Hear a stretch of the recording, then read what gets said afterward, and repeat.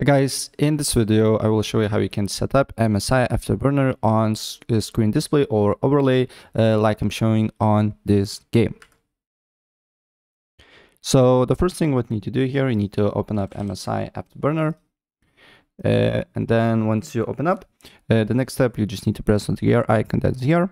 Then you need to go to on monitoring, and then here you need to select GPU temperature. You just need to select show on screen display GPU usage, then scroll down, look for CPU temperature without numbers, because it will show you numbers, and this means how many cores you have. So if you want to test one core, you're good to go. But if in overall you want to look for the whole, for example, CPU temperature, make sure to select CPU temperature without the numbers and select show on screen display, and then CPU usage as well without the numbers.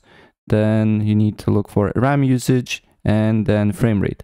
If you can't select one of the options here, for you is grayed out. What you need to do here is to press on the check mark itself, and then you can add on to on-screen display, right? And then apply OK. Also, you can select on-screen display shortcut. So if you want to easily turn on or off, you can select the shortcut here as well, right? So then save the settings, go on search, Riva Tuner, statistic server, select, and then it should appear on the system tree that is on the top bottom right. I'm using 6-second monitors. For me, there is no system tray, but for you should be.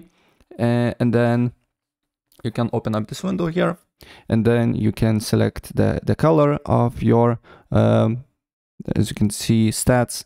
You can make it bigger, smaller, and then just don't close Riva Tuner statistic, and MSI Afterburner should be running, and then run the game, and you should see all the statistics there, right? So yeah, that's pretty much it. If I help you out, please press like button and subscribe for more. Take care.